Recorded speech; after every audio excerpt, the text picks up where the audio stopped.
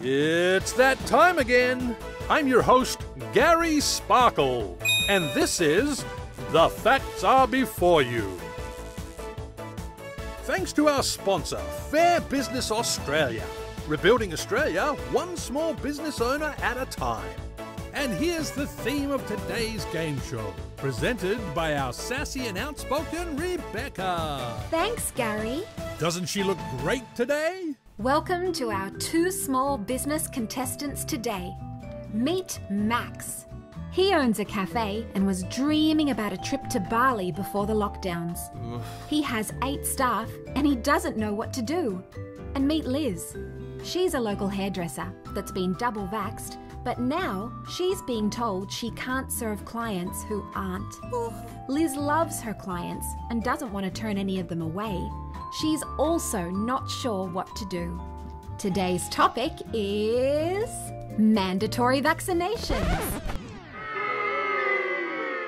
And the prize for the correct answer is that you get to stay in business. Is the correct answer A, B, or C?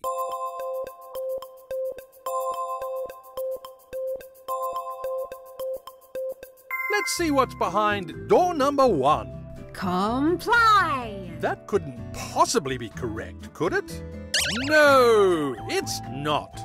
Couldn't have said it better myself, Gary. Let's see what's behind door number 2. Just do nothing. Oh, no! Try again. Let's see what's behind door number 3. Push back legally. That's correct.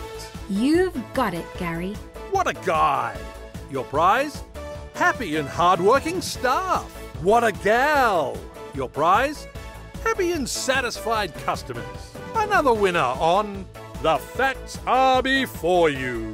The only game show where everyone can win and stay in business. Did you know that the official Australian Immunisation Handbook states that for consent to be legally valid, it must be given voluntarily in the absence of undue pressure, coercion, or manipulation? Section 2, 1.3.